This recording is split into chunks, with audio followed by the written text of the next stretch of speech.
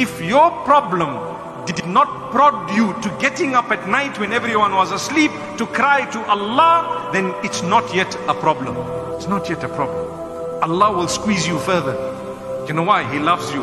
He wants you to do something. He wants to invite you to an act of worship that is fulfilled by invite only.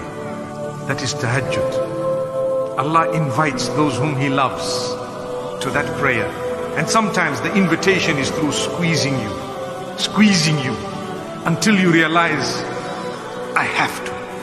I will get up, I will cry, I will ensure that I cry and shed tears and beg Allah and continue to beg Allah until He gives me what I want. And I promise you, Allah is all here.